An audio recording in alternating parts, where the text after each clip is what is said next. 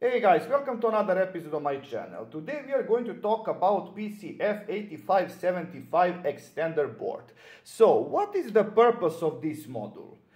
You're probably not going to encounter this problem too many times. But sometimes it's really handy to have more pins on your microcontroller. And by using this module, we could do exactly that. And on top of what I just said, it's really easy to connect and really easy to code. So first thing that I'm going to do, I'm going to connect this extender board with this female to male jumping wires on this side, on the back side of this module. So let me show you what we have in regards of pins. First we have pin INT. This is a pin that could be used for the purpose of interrupt, but we are not going to use this pin. Later on I'm going to show you how we are going to code this. Then we have SCL and SDA for communication, and we have 5 volts and the ground pin. So I'm going to connect this to my microcontroller.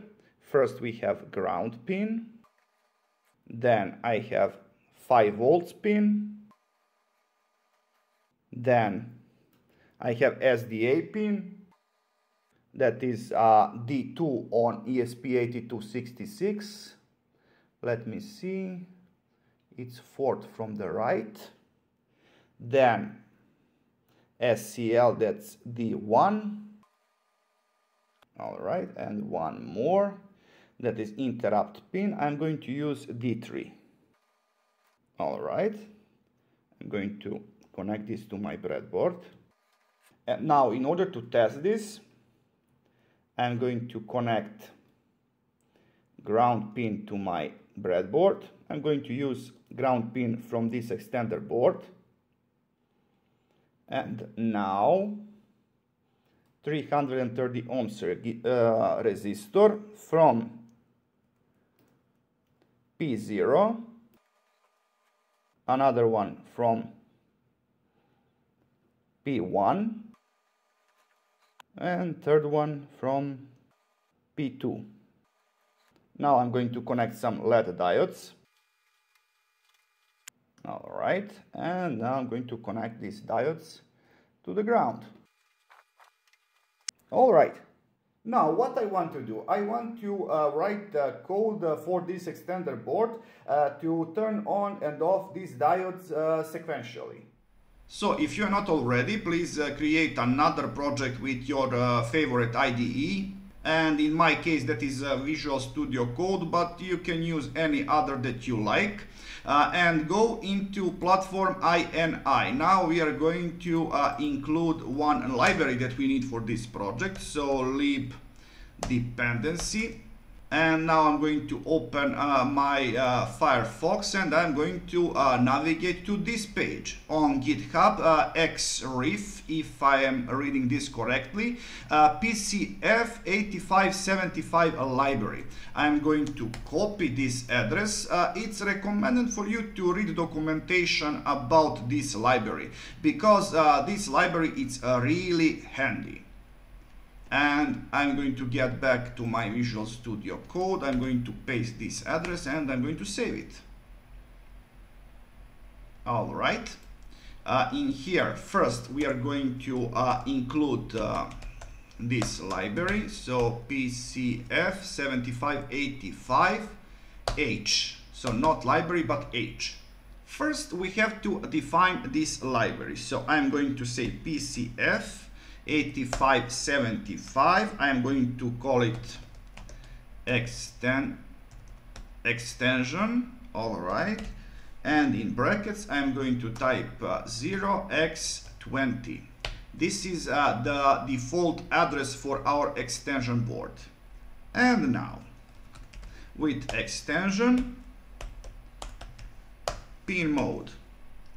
First, we are going to deal with P0. I'm going to set it to output. So it's same as the setting of pin mode for your microcontroller, but in this case we are going to use extension object because we want pins from our extension board. I'm going to copy this for all 3 pins that we are going to use. So I'm using P0, P1 and P2, all of 3 set to output. And of course, extension begin. So with this line we are going to initialize this object. And in here I am going to need one integer variable, call it counter, set it to 0, so the first state. And now extension digital write for pin 0 to low. With every iteration, first thing that I want to do, I want to turn off all of my LED diodes. And I'm going to copy this.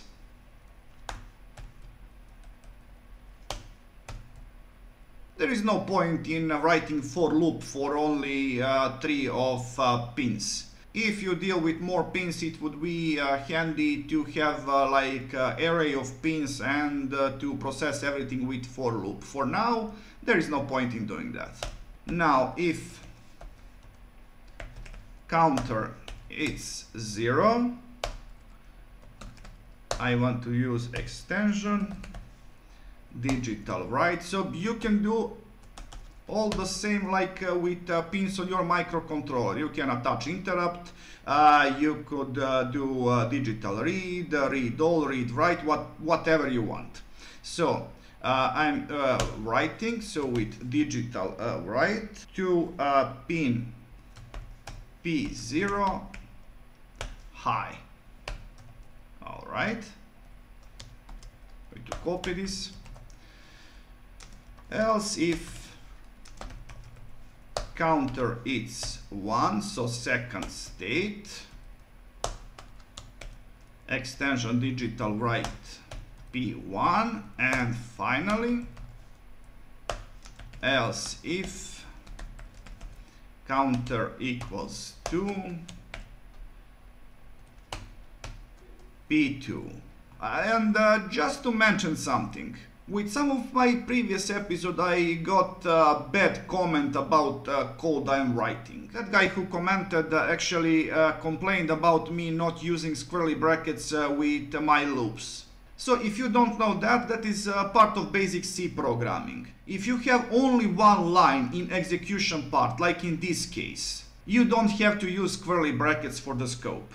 But if you have more than one line, like something like do it in here, you would have to provide squarely brackets in order for this to work like this. But with only one line, you don't have to.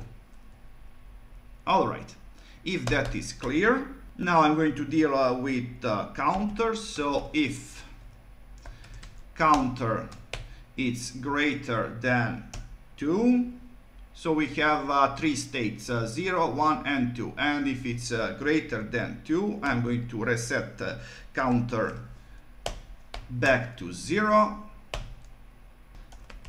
Else I'm going to add 1 plus equals 1. And I'm going to make delay of half of second. All right, now I'm going to connect my microcontroller to my computer. I'm going to build and upload this code.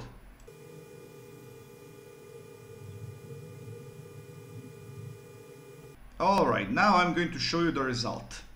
As you can see, my code it's doing exactly what it should do, but only this green diode it's too weak.